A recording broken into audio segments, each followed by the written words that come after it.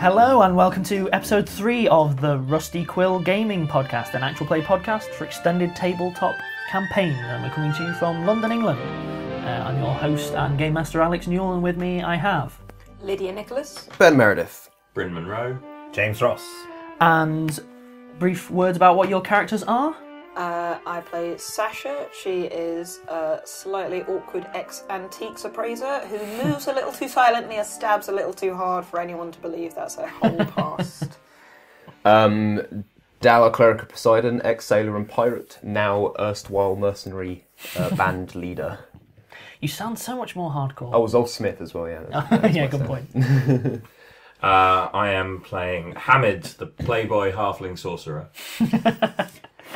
I am Sir Bertrand Bertie MacGuffingham, a posh idiot who likes hitting things quite hard. Cool.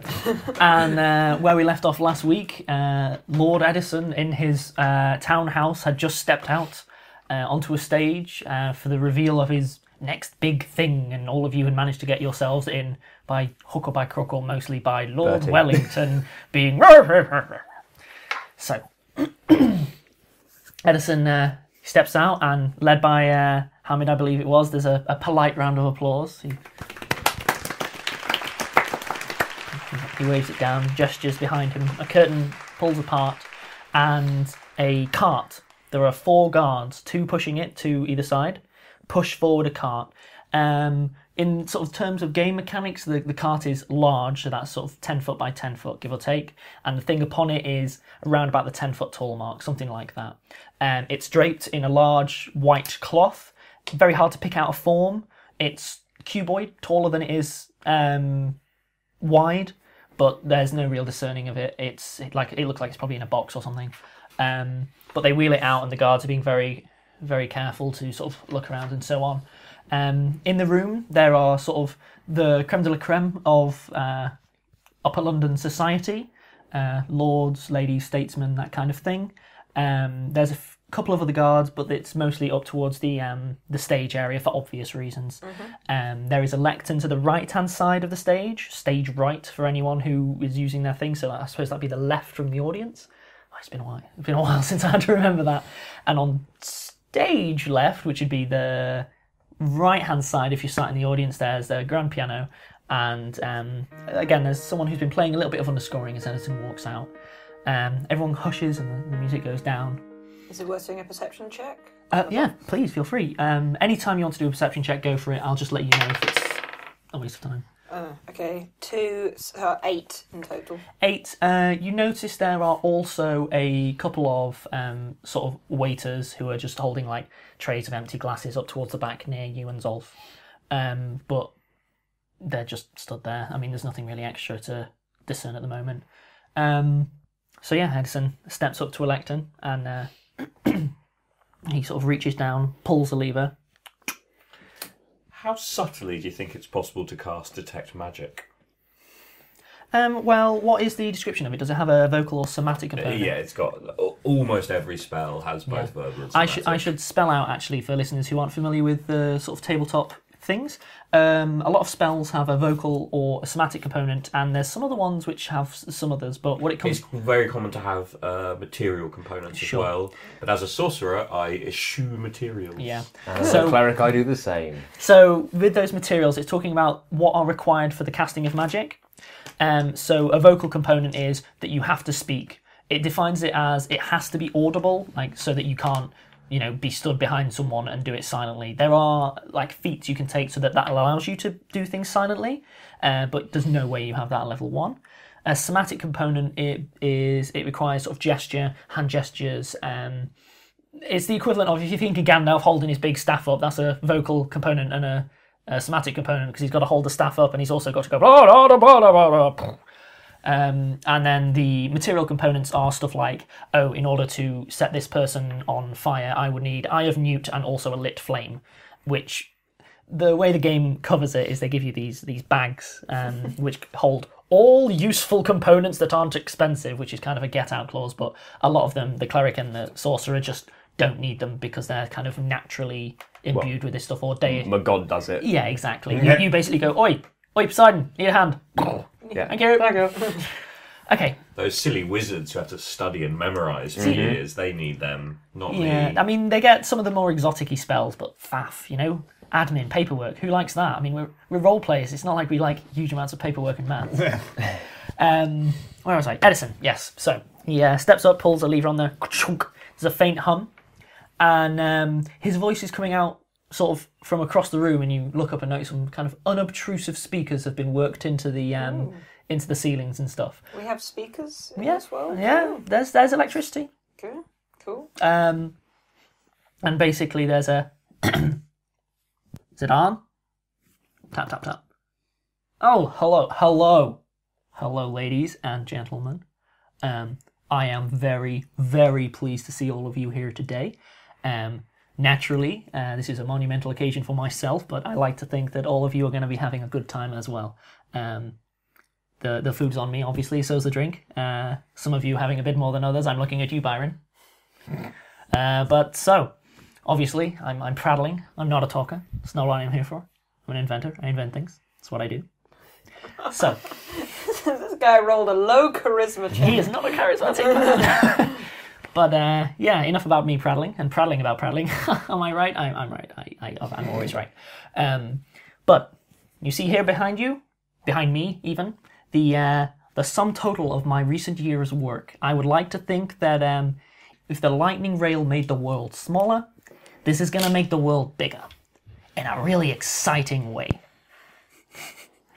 So, obviously, there are a lot of you here. You'll notice that there are representatives. We have a few of our representatives from Japan over there, and a couple from France. Hello.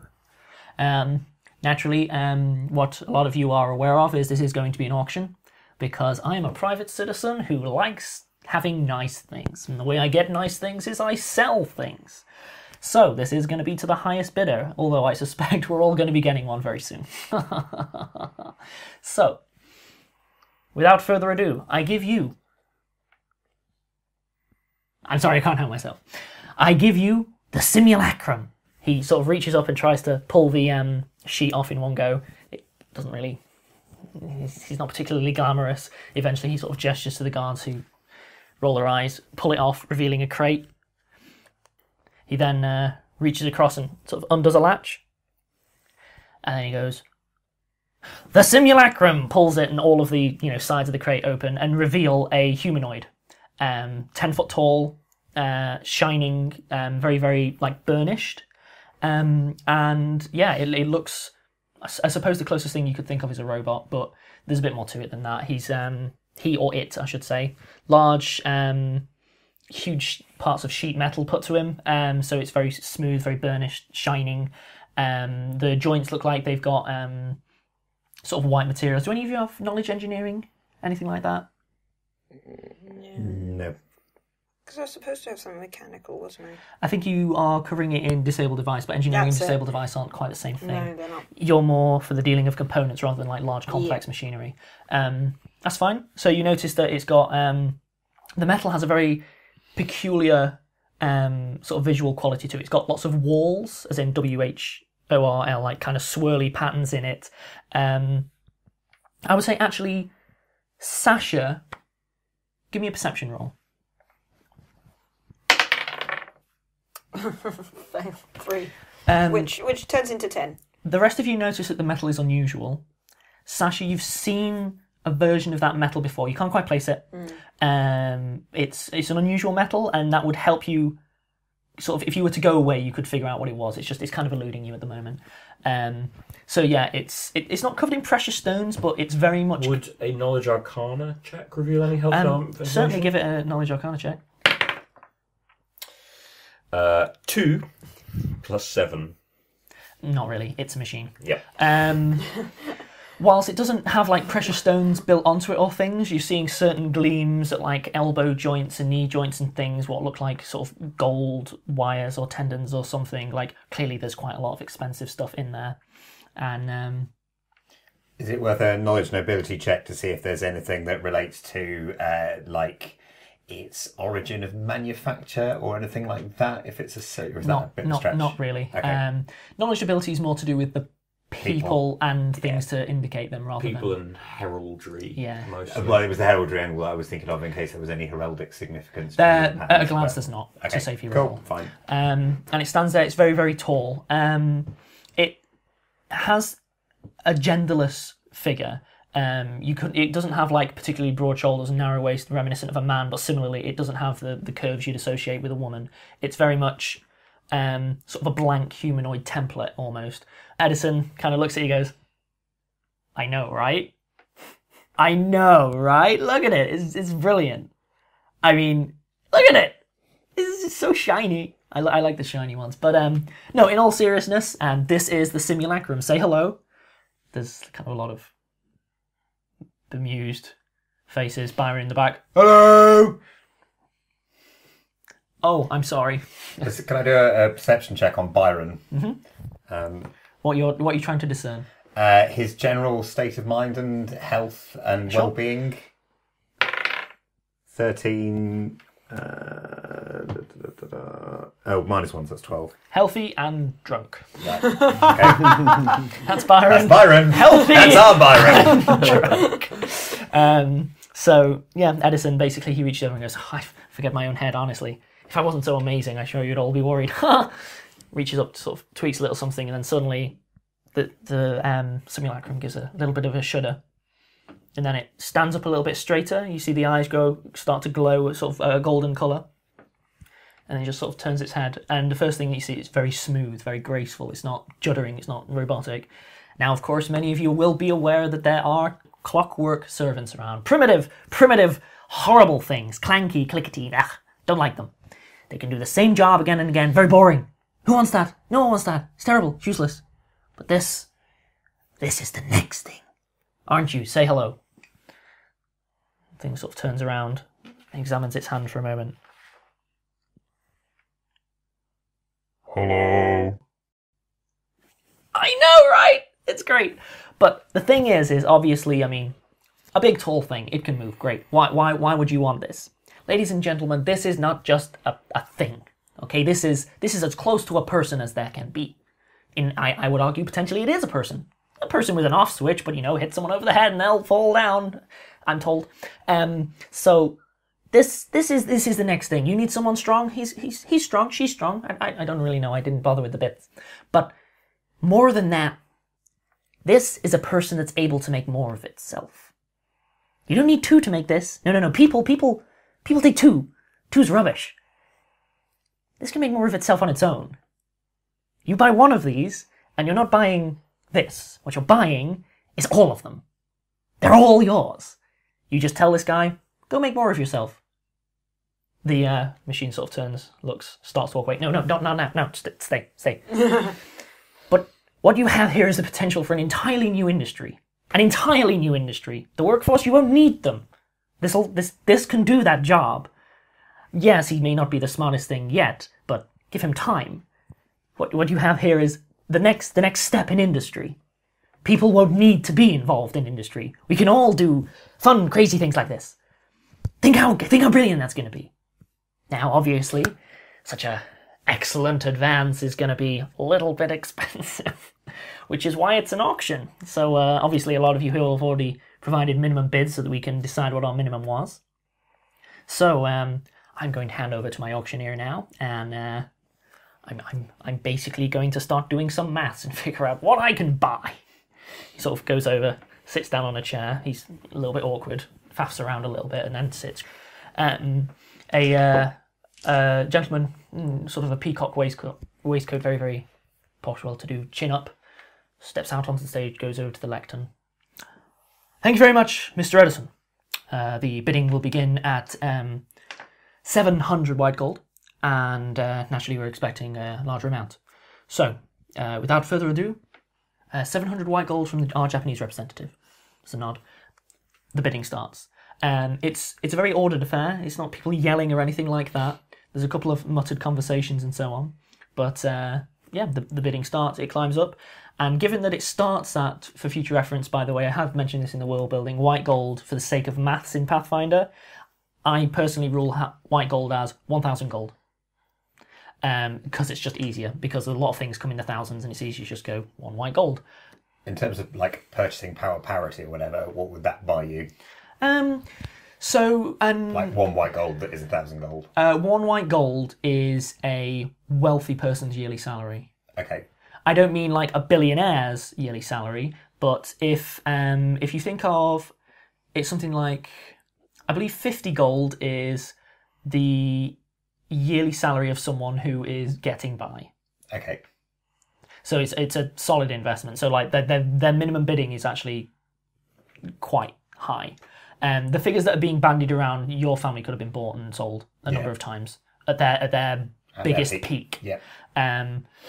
Hamid will be familiar with the kind of figures that are involved, but your family have been involved in moving money between states. For Zolf, this is like when people talk about billions in terms of like the stock market. It has no real world value to you. Similarly to Sasha, like no idea. You wouldn't need to have known numbers this high. Like this won't have come up in your life unless you sat and counted grains of salt, you know. But yeah, the bidding picks up. Can everyone give me perception checks? Yes. Nat 20. Anyone higher than a nat 20? I have 6, including modifiers. I'm at 18. 18, Bryn? 13 plus 6, 19. 19? And a total of 24 on the net. Sure. So basically everyone apart from Bertie, shocker. I put my helmet on the wrong way round. He sat there going, I can't turn the lights off. Wait. You guys noticed that a few people in the crowd are just already out of it. Like they heard the minimum bid and went, oh, they're not leaving, but they're just sat there with arms crossed waiting to see what happens. The representatives, which are basically, there's sort of 3 diplomats, it looks like. They're sat prim, proper suits. One of them looks vaguely familiar to Hamid, but you can't put a name to the person, it's probably just a face you've seen. Could I try knowledge and ability? No, wouldn't work. Basically, they'll put the occasional bid in, but it's very, very reserved. It's very orderly. Byron doesn't really seem to be paying particular attention. His attention wandered. But you also notice that the waiters are moving through, and they're still taking empty glasses from people. They're not giving any more alcohol, but it's an auction, so I'm sure some will be along soon. The bidding ranks up, and Edison starts chuckling to himself. He keeps waving at people. One person waves and realises they've just bid and has a hairy moment where they think they've had to just spend their entire country's wealth before they, the bidding moves on. But what you do notice, though, you 3, is that the waiters are working their way sort of forwards towards the front because they've sort of walked their way from the back to the front. Anyway, things are drawing to a close. The time between the bids is starting to slow down a bit, and it's pretty much between the diplomat from Japan and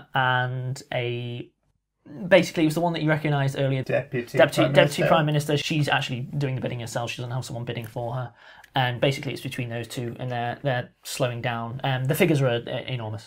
Ludicrously enormous. It's very clear that a select group of people have already been able to see and examine the thing ahead of the auction. It begins slowing down, and then the auctioneer he's standing there with his gavel. So we have a final bid. Any further takers? Any further takers? Going once? Going twice? Pause for a sec. Who is immediately in front of me in the seating arrangements? Immediately in front of you would be Dr. Colgate. I would like to just give the seat in front of me a bit of a nudge to try and startle Colgate into reacting. Yeah, okay. What would I need to roll to do that? I'll just let you do it. Okay. Okay, so you just nudge him. 10. He gives a bit of a thing, turns around, looks at you. Is that a bit we see in the corner? No! No, it is not. Does he go very white? Does he go whiter than white? You're on thin ice. And not the minty ice that you can put on your tongue that dissolves. Okay. You be careful, young man. Can I roll a perception check on these waiters that are moving sure. nearer to the thing? I work security now. I'm taking my job seriously. Oh, no, I don't perceive very much. That's a 3. That becomes a 9. No. They're humans, roughly. Basically, they're at the front. You see that they've worked their way from the back of the room to the front of the room for the final bid. So, do I get anything for the nat, or...? On the natural 20 for the perception from earlier. Yeah, Leading into it. Fine. Ah. So as he's sort of drawing near to a close, Zolf, you specifically basically see one of the waiters is just reaching underneath his clothing. And then just as the gavel comes down, he goes, "So, final call." He starts bringing it down. I'm gonna start to move forwards. Sure. Like when I see him start to put his hand in the obvious "I'm gonna bring out a weapon" kind of way, start to walk forwards. Basically, get in range for an icicle if I need to. Sure. You basically start running forward. The guy who you're looking at just yells really clearly, "No! No! No! No! No! No!" At which point, presumably, you launch your icicle. Yeah. An icicle starts firing across, at which point there is a massive explosion. A huge explosion. All of you are... It's kind of like that bit from Saving Private Ryan, there's a... and then it's just ringing in the ears. Mm-hmm. All of you are kind of... Where exploded? Blacked out. It feels like everywhere. Basically, what I'm going to say is that you are all immediately knocked over. None of you... You've all lost vision and sound briefly. And as you're coming to, I will get you guys to roll initiative. Okay? So, Lydia, initiative? 4. 4? Ben? 5. Ooh, big numbers here. Bryn? 19. 19. James? 9. 9. Okay, so, looking around the music room, just got the battle map here. There's craters all over the place. The bits in black are enormous holes in the floor where it's just broken through into sort of a cellar. There's clearly a fire down there. There's a few bits of the room are on fire as well. We have Colgate and Byron are off to the left-hand side of the auditorium. Yep, Byron is clearly unconscious. Colgate appears to be tending to him. We have Sasha and Zolf towards the back. The back left is pretty much gone in a crater. The back right, the diplomats appear to be okay, but are behind a large, basically, wall of fire. They appear to be trapped. The magical spell, wall of fire? Or No, a patch of fire? A patch of fire that is quite high, almost wall height. A small W. Welcome to Pathfinder, where that kind of clarification is actually required. So yeah, they're trapped, basically caught between craters that they can't get past, and fire, which appears to be working its way towards them. One of them is sort of trapped beneath some kind of masonry or something similar. Clearly, chunks of the ceiling have fallen in as well. So there's piles of stuff. Yep. Is the ceiling continuing to fall down, or looks unstable? Okay. The 3 guys that we can see up near the stage are the 2 waiters that were making their way forward, are both sort of flanking the stage and facing towards the audience, and there is a third one who is standing over what looks like the dead body of the auctioneer, right next to a gaping hole in the stage where the simulacrum was. Mm-hmm. Almost every other member of the assembled people who were here bidding are dead. Oh. The police commissioner, gone. Wellington and Chessington, gone. All of the old crowd are gone. Deputy Prime Minister, she's gone. How did Bertie... So I assume it's because the explosion was focused on the mass of people in the centre. It's a bit of a bodge job, but yeah, they were trying to get rid of all of the people in the centre. Like, cause as much problem and get rid of as many people as possible, and also get rid of the simulacrum. Well, I've come in fancy dress as a tank, so I'm probably fine. Yeah, basically, Bertie sitting in the middle was wearing armour. It's very clear, like, I'm going to start with you guys prone, but it's clear that your armour basically is the reason you're alive. You guys were okay because you were towards the back and only working your way forward. You were okay because you were right at the front, and obviously they didn't want to blow everything up. You guys are all coming to prone. So, mechanically, try to make sure that the base of your miniature is in the square that you were going to be, just so we can keep track. Yeah, something like that. For people who are listening at home, prone is basically your character is on their back. There's a bunch of mechanical modifications to it. What it means is that you need to spend a move action to stand up, a full move action, but you can still do stuff from prone, but you're taking penalties. There's few situations where it's better to lie on your back and do the doing in Pathfinder. And for all of the grammar people who obsess over words, there is no supine in Pathfinder. There is only prone, so if you're lying on your front, it's still known as prone. There's your fun fact. It's not that fun, is it? No. Vocabulary pedants might take issue with that bit of it. Okay. That's not what fun means. Well, actually, I think you'll find. Now, the only way to beat this challenge is by telling me pi to 16 place it. Okay. So, in order, we have Hamid. You basically, when I'm saying that it's your turn at this point, this is you getting your stuff together and being like, what happened? You basically have what I just described happening. Those are the servants that we're talking about. The waiters. The waiters. Waiter, and third one. These two appear now to be wielding... where is it? A short sword. One of them's wielding. Another one appears to be holding some kind of flask of something. The one on the left and the one on the right of the stage is holding a sword. So that guy on the left has the flask? Yes. And those two have swords? Yes. Gotcha. The guy at the back isn't holding any weapons. Oh, right. The guy who's on the stage isn't holding any weapons. He appears to be faffing near the piano, behind the piano. You don't know what. Oh, Edison, by the way. Edison is dead. Oh. I should spell out. Edison. Yeah. Or at least he appears dead. He's sort of fallen from... he's fallen from the stage next to one of the servants, it looks like. And the servant who's holding a flask is faffing with Edison. Don't know why. So. Sword, flask? Yes. No. Sword, flask, nothing with the guy at the back at the moment. Sword, flask, nothing. Okay. Yes. So. Bryn? I Hamid? rise from prone. Yep. And move 1, 2, 3, 4, 5. What's your move speed? No, I'm a halfling. Yeah. To spell out, by the way, for people who are asking, when it comes to moves, you can trade your standard action, so the doing thing phase, for another move. So he can use one move to stand up and then another move, but he wouldn't be able to do anything else. 4 squares. Because your move speed being 20. Indeed. And the squares are obviously 5 foot each. So that's your turn? Yep. Okay. So. I'm just taking stock of the room, basically. Sure.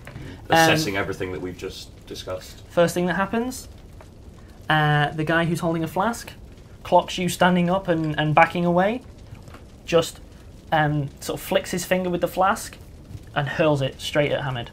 Okay. Where is my D20? There it is. Thank you. Okay. Ooh! That's a fine hit. So that's rolling a 19. We're not into the crit for it, but nonetheless, would a 21 hit? Yes.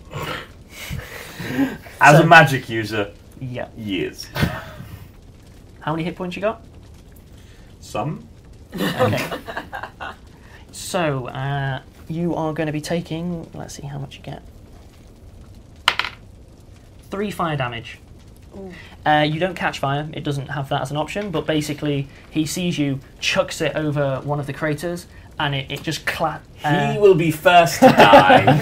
it shatters against your shoulder. It doesn't make it through a lot of your clothes, but you're getting kind of singed and burnt, and you've got to take that moment to sort of pat it out. It hurts. Yeah. After that, we have Bertie. Cool. So I get up. Yep, so stand yourself up, that's your move. Okay. You now can either... You now still have a standard action and a swift action. Help me out there. Okay, so standard action is you can, say, attack someone, cast a spell, or move. Realistically, given that you're melee, it will be moving. Yep. A swift action is, they're kind of like an extra little action, things that can be done quickly. So it's stuff like... Do you know any off the top of your head? things, speaking. yeah, like my daggers. Yeah. Oh yeah, so your dagger's a good example. The most sensible option at this point would be to use your standard action to move whilst drawing. Yes, very much so. Okay, good. Well, in that case, that is what I will do. You won't be able to charge any of them because you'll notice you can only charge in straight lines. Over Charge is a empty full terrain. round action. As Oh yeah, good point. Fair point. I mean, you've got 1, 2. You can engage this guy with your sword drawn. I mean, he will get to swing at you before you get to swing at him, but You're kind of built for that. Yeah, I think I'm probably comfortable with that. Unless I want to go somewhere in the middle here to make it harder for these guys to reach over here. I should be okay.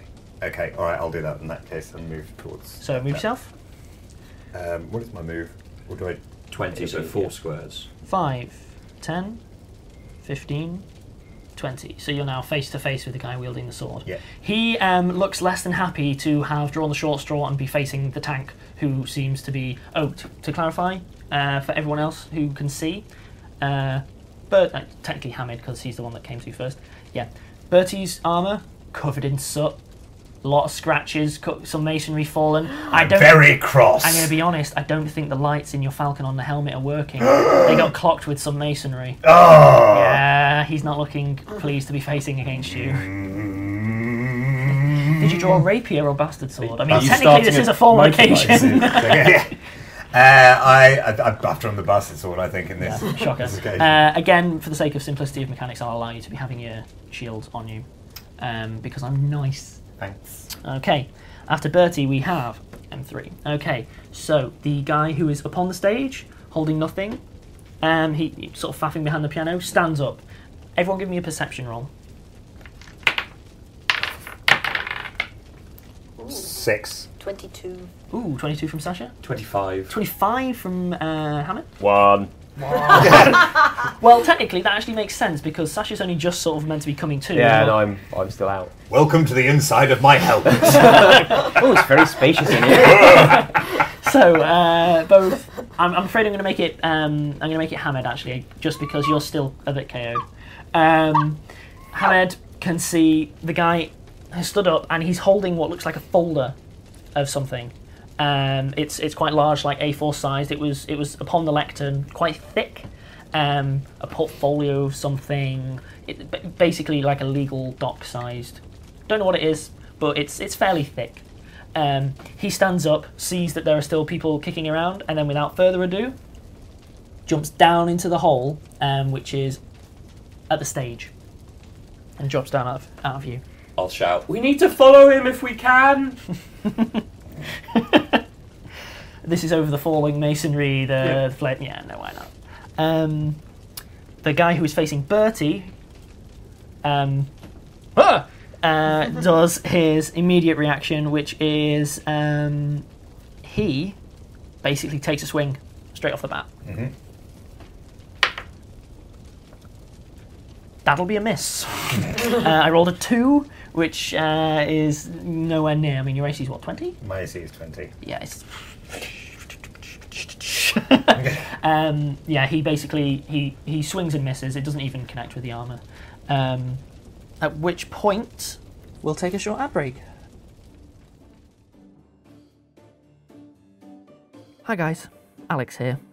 Normally we'd put an ad break at this point, letting you know about new developments at Rusty Quill, mention sponsors, or just recommend other shows that we think you'd enjoy. But today we just want to take the time to thank you. It takes a lot of time and effort and money to make podcasts like this, and it means a lot to us that you've decided to listen, so thank you. You're awesome. In fact, you are so awesome that we want to keep making great content for you and introduce you to loads of new shows, but in order to do that, we need your help. The more listeners that we get, the more content we can make. It's as simple as that, and the best way that we can get listeners is by word of mouth. In the credits at the end of the episode, we include details about how you can get involved online, but honestly, the best way that you can help us is by recommending us to people that you know. Tell a friend, tell a co-worker, tell your pet iguana. If just one of the people or lizards that you talk to subscribes, that's going to be a huge help to us. We're looking forward to making loads more content for you in the future, and we want to share it with everyone that you care about. So thanks again for getting involved, and we hope we get to meet you, your friends, and all your lizards real soon. Well, that's everything for now, so sit back, relax, and let's get back to the show.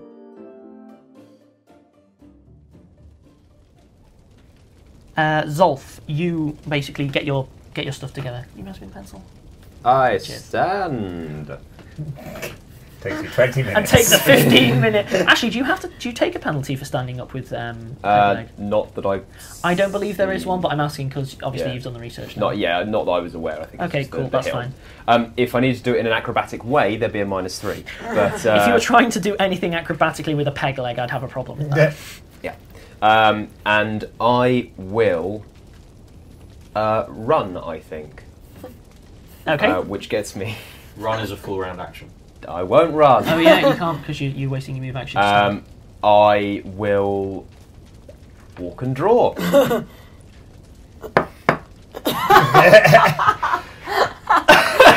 Really, 10 foot is your move. Yeah. It's not 15. No. He's a peg-legged dwarf. I want you about- to know, this campaign has chase sequences. That's fine. I have my floating discs. Soon I will be able to scoot about, or I'll get roller skates. What? I thought it was a 5 foot penalty for the peg leg. Not from Fair the enough. research I did. You know what? Take a bit of time to have a look again, just on the off chance, because that'll massively change the game. But nonetheless, Sasha, you're up. Draw my daggers. Twink, like, ching, I got the spring loads. And then I come over to be in the position to fly. Yeah. It's going to be too far this turn, I think. Yeah, I know. So I got 6 to know. Because I can't do 2 diagonals in a row. Yeah. Well, you can, it's just that Actually, that's a cost-wise it's... Yeah. So the first diagonal is 1, but the second diagonal is 2. Yeah, so And we went over that, nice. First episode, 5 foot, 10 foot, 5 foot, 10 foot. Okay, so you've moved between...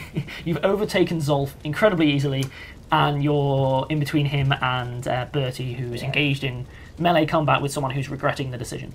And a quick update: it does take 10 foot off of my normal move. Yeah, it sounded about right to me. Okay, in the meantime, the diplomats in the corner start crying out for help. The fire appears to be creeping towards them. So, the two who are still sort of with it, pull their downed comrade, looks like the Japanese diplomat, right back into the corner. They're crying, help, please! Could you please help me? Help me! Yeah, obviously they're trapped. Hamid, you're up. Ow! Oh yeah, Pathfinder, because everything that just happened simultaneously. Sort of. Ish. Turn-based combat, you gotta love it. I cast magic missile On.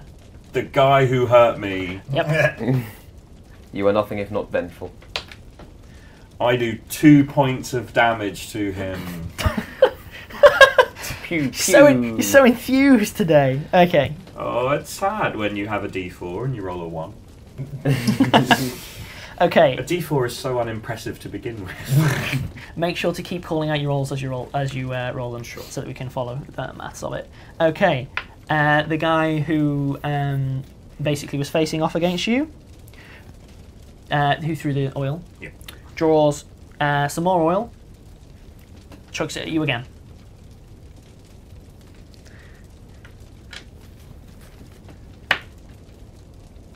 It's another fine hit. For 1 fire damage. Oh, exchanging ones. Oh, it's a war of attrition. We're going to shave each other to death. I need some cover and a pencil. As he chucks it, he calls out to the one, "Guys, away!"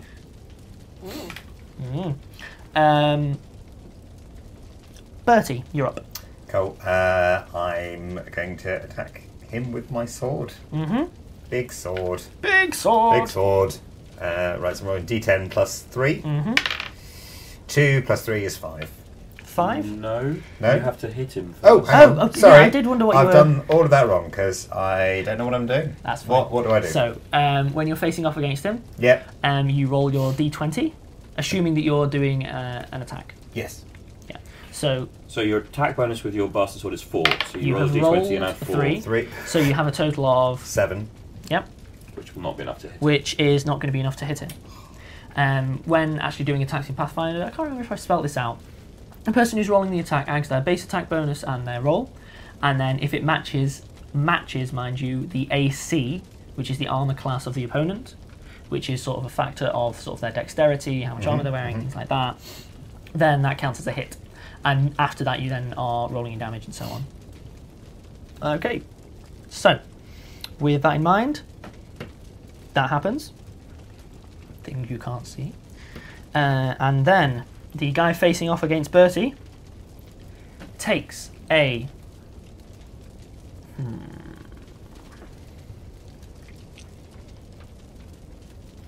let's say that he'll toe to toe. He'll try toe to toeing for now because he needs to buy a bit more time. Rolls a 2 again. Takes another massive swing. So this guy is constantly rolling 2s, who's attacking the guy in massive armour with loads of hit points. Yep.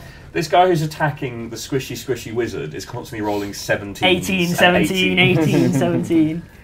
What can I say? It's. We live in the worst of all possible worlds. Okay. Zolf, you are up. Yay. So the Starting to regret that peg leg, eh? no, it's a character decision that I made. Can't you fire some water at the fire or something? No, and I've been scouring my spells. Best I can do is maybe fire an icicle at it, but that's not actually got much water in it. Mm-hmm. This crater though. Here, Yeah. When you say crater, So the floor has fallen away. The timbers which were holding up the floor have broken as well. It looks like about a 30-foot drop into what was clearly a wine cellar, like a large wine cellar. But there's lots of broken crates down there. It's actually, it looks like there's a layer of wine upon the cellar floor. Lots of broken casks, broken metal, masonry down there. And the flooring around the crater looks quite weak. It should be okay, but to put it bluntly, Mr. Pegleg wouldn't be able to, say, do a running leap. no, that's fine. That wasn't my plan. Okay. That said, if any of you, I will make a point of, Some of us were thinking of making a running leap. You'll notice that I've only described the floor. If you want to get into things like, are there balconies, are there such chandeliers and stuff, I'm going to expect you guys to ask me. I'm going to give you the basics, and then if you're looking to get environmental and clever with me, it's on you. There is a thing in Pathfinder where you can spend basically a turn doing like a focused perception check or something similar. I'm gonna only if I'd only do that if you're looking for something really specific. If you're looking to see is there chandeliers, it's not something that you're gonna have to go. I'm gonna take 6 seconds, look up, consider, compare that, and you know what I mean. Yeah. So yeah, there's a floor that looks like it leads down into a wine cellar that's also been annihilated. Cool. So my action is move to, scream at the top of my lungs, get over here to the diplomacy mancers, the diplomats. Yep. And then I'm going to cast Stepping Stone there. Okay, draw it on the map for me. And do you have the spell description for Stepping Stone to hand? 1 floating disc. Per full cleric level, 1 minute per cleric level. It's very. What's the size of the floating disc? It's a 5-foot disc. Yep. Can I do it? Although it's a grid, can I hit it? No, you have to place it upon the grid. I suppose it still turns into a 5-foot leap, so I'll put it. I'll be generous and say that this sort of black line is right up. So you've basically made it next to the edge. Cool. So you've got now a floating disc over the drop to the wine cellar. The diplomats obviously here and see you. And wave my arms around. Yep. Oh, thank you so much, Sasha. Right. So I was thinking of jumping over there and helping them to the doors, but now they'll be moving away from the doors because the doors are on the other side of the fire. So it's. What I will chip in and say is remember that people came from on stage. There may be doors behind the stage. A clever man. There may not. They could have just been waiting there. The chap did go down the hole, and you're probably the only person who could get Follow down there him. without dying. You could help me from dying. I could. Unfortunately, I'm about as squishy as you are, and I don't really fight people face to face. I do side fighting. But yeah, so you seem to have the diplomats covered. Bertie is fine and will remain Fine forever. Yeah. Until he hits water and sinks like a stone. So this guy isn't currently holding a weapon, That's so he's true. much easier to hit. Oh yeah, Yeah. he's been drawing a weapon every time, and because he doesn't have, presumably, quick draw, he's having to waste time doing so. But also, if he tries to do it again, you would get an attack of opportunity. If you're against up in him. his face. And do people count as, might be a different system, but people count as flat-footed if they're in armed combat with no weapon? What? They can't How defend Pathfinder themselves. kind of works is that you provoke an attack of opportunity if you attack unarmed. Right, okay. So if I was trying to hit you with a fist, I automatically, before my attack even gets to connect, you get to have a hit on me. Right, okay, sure. They don't have a thing where if you're unarmed, you basically just have to take everything on the chin. It doesn't really work like that. Right. Although no doubt Deputy Bryn will correct me. I'm if just if checking I'm because I wrong. don't remember the rule. Sure. One thing I should probably check that might be a bit more complex Mhm. is, so I've written down daggers for throwing. Uh-huh. Is it the same? It's exactly the same item. But Later, I mean, do I have the same rolls and everything if I sneak up? you will and do stab? because you're using dex to hit. That's very true. So it's one of the Yes. cool things is that it doesn't really affect you. What I would say though is you have to remember to factor in those range increments. Yeah. Because your daggers are basically, you have no penalties, you're very accurate over 10 feet. Mm-hmm. Then obviously 20 you're taking a penalty, 30 you're taking a penalty, 40 you're taking a penalty, and it's meant to reflect just, standard mechanics of the further it is, harder it is to Okay, hit. so what I think I might do. So how high is the stage? The stage is 5 foot off the ground. And if I've got my lovely acrobatics skill, does that present a big difficulty for me, or is that step up something I need to think about when I'm thinking about moving up to say there? For the sake of factoring it in quickly, I'd say that it is the standard, because it's only 5 feet. Normally with acrobatics, how it works is if you move through a space using acrobatics, it negates the penalties of movement, but takes twice as much movement as a flat standard. So you could get up on that stage, and even though you're only moving 1 square laterally, which is 5, if you roll Counts as successfully, 10, it yeah. counts as 10. Uh-huh.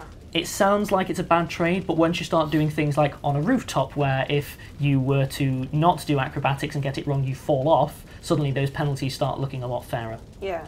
So if I move 1, 2, 3, 4, 5, Yep. that's my total And roll. bear in And then I'm mind- within 10 feet of him to throw. No, you're not. 5'10" or 5'10", you're 1 square short. The way it works for the range increment for you would be there can be one, if you want to be at maximum range increment, minimum range increment, Yeah, so so with no 10 penalties, foot. there can only be 1 square between you and him, like an empty square between you, because it's 5 into that empty square and then 5 from the empty square into his square. Oh. But you could still throw, the penalty is only something like -1. Yeah, but my attack bonus is 1. So you'd be doing a flat roll against Yeah. his AC, which at first level's not actually that terrible. That starts being silly when you're getting a +10, he's getting a +50, but at these levels, it's not too much of an issue. I don't. Yeah. I mean, I might as well do that. Yeah, Okay. that sounds fun. I think I end up there. Okay, and you're going to take the dagger throw? Yeah. Go for it. So you're rolling a d20 to hit. Yeah. So you asked me for this, Hamid. You asked someone to come over, but D20. I throw tiny knives. Remember, there are 2 of them. 4. That won't hit. No. 16. When throwing, you don't get to use a 2-weapon bonus, do you? It's irrelevant. You can't take multiple attack actions unless you're taking the full attack action, which is a Yeah. full round action. So you wouldn't be able to throw both. What that means is, Why was I able to use both last time then? You have to already be standing next to someone. Okay. If you're not, so the normal thing is a standard, a move and a standard. Right. A standard is a single attack. Okay. If you forego your move, you can take something called a full attack, which allows you to attack multiple times. So even with the 2-weapon fighting stuff, you can only take the 2 attacks when you're in position and ready to when use you're in it. position and ready and taking the full attack. It's something we haven't spelled Action. out before to you, which was foolish actually, but effectively what it means is it comes into play at higher levels a lot more because everyone starts getting a second attack, a third, whereas you'll be getting 4 attacks, 5 attacks. So all it means is if you move and then try and hit someone, you only get to make one attack. If you have moved, are in position, and are engaged in a fight, then you get to use all of your massive numbers. But even when throwing, unless you took a multi-throwing feat, 2-weapon is for the melee fighting. It doesn't just give you 2 attacks every single time. I wish I'd chosen something simple like a bastard sword. I've just got plethora of daggers. The thing with yours is that, honestly, having played it before, it was the first character I ever played was a two-handed rogue. I got really, really intimidated at first and didn't really get the hang of it. And then suddenly it actually becomes quite straightforward because it limits your options. The thing that I find when it's just, I hit it, there's so many options that you start getting that kind of choice paralysis. Whereas as a rogue, it's very much, how do I engineer the situation so that I'm behind this person one turn ahead? It's more puzzly, I suppose. I think of the combat as more of a puzzle for rogues. So that was useless. I think someone else is up. We'll just do these diplomats. So they basically start dragging their fallen comrade. So they will go 5, 10, 20. And drag their fallen comrade to there. So they will next turn be able to start getting onto that floating disc. And I believe we're going to have to call time on this episode. We will pick this up right where we left off next time. But until that time, thanks for listening. It's always good to have someone listening in. And that's goodbye from me. Bye-bye. See ya. Bye-bye. Bye. Have a good one.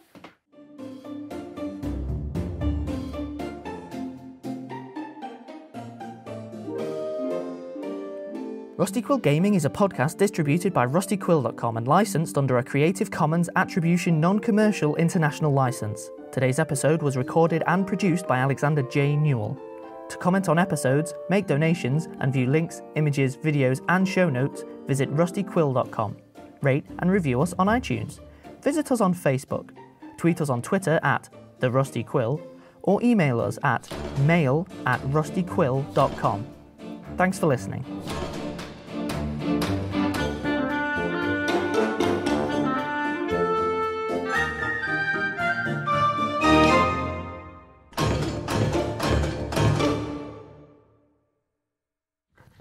Give me a bit of a wiggle. Yeah, good. Okay. More wiggle than you expected. Click, click, click, click, click, click. Cool. Nom, nom, nom, nom. Thanks. She could have come through a time portal. She could. You could be a space pirate that has dragged her through a time portal. Yep. And To a murder scene in I a would- country house. Yeah. A space country Like house. you've gone back in time to prevent the murder or to solve the murder, right? And you brought your ragbag crew and have fallen for the mistress of the house when we turn up. Yeah. We could at least write this comic book.